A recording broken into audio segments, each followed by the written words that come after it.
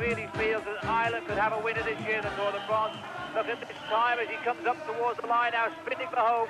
He's not going to be the best time, but it's going to be pretty close. And this could be the best of the likely winners of the Tour de France. Terrific applause for Stephen Roche. 7:13.2, and that's the third best time of the day. Roche will be absolutely delighted with that.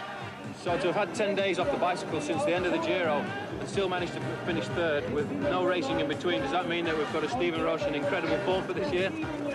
Not telling you. What a finish this is going to be. As the time counts down, they cross the line. 44 minutes, 50 seconds. 8-second victory for the team of Stephen Roche. It won't be enough for the yellow jersey, but first place on the stage today will do very nicely, thank you.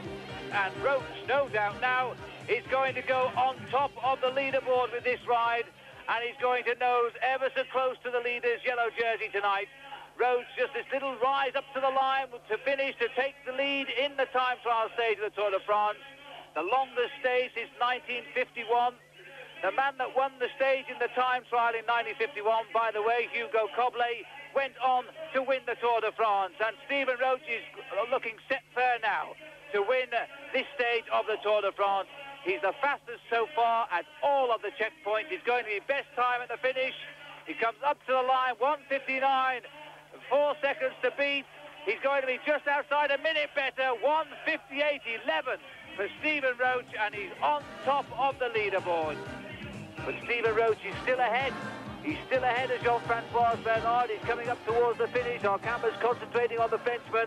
He hasn't caught Stephen Roche, and that's good news all round. Roche is coming up towards the finishing line. He's going to push Herrera very close. It's not going to be the best time, but it's going to keep him well in the fight. If Stephen Roche keeps alongside him, and there's an attack going from Delgado. Pedro Delgado's going. That's the man that Roche must counter now. So too must Charlie Motte, because for the moment at least, and Roche goes.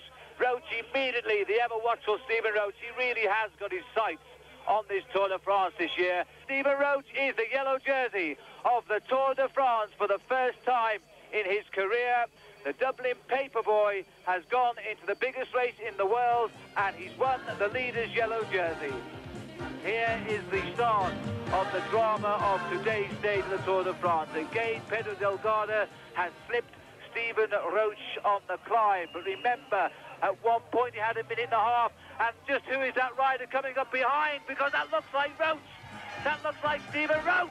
It's Stephen Roche who's come over the line. He almost caught Pedro Delgado. I don't believe it. Listen, last night's final 3 kilometers was as heroic a ride as anybody's ever seen. Do you feel that perhaps you may have saved the Tour with that ride? I haven't lost anyway, so that's why. Otherwise I wouldn't have done the ride. I had to finish with Delgado, so you have to, sometimes you must push yourself over the limit. So yes, I had to do it, so hopefully today will be a different story. I wonder how many seconds now Roche is going to steal back from the yellow jersey. He jumped him on the descent. He's taken his life in his hands coming down that mountain. He's already got 10 seconds on the yellow jersey, so the penalty by the race referees, Roche has taken back today on this climb, plus a little bonus for himself. Delgado crosses the line, 18 seconds. 18 seconds and 21 seconds will be the unofficial time gap. Stephen Roche is coming up. He's not going to beat Jean-Francois Bernard. We never expected him to, really. He's made the time on Bernard in the mountains. Now, though, he's going to come home with a time that's going to beat Pedro Delgado of Spain to give him the yellow jersey for sure at the most crucial stage of the Tour de France.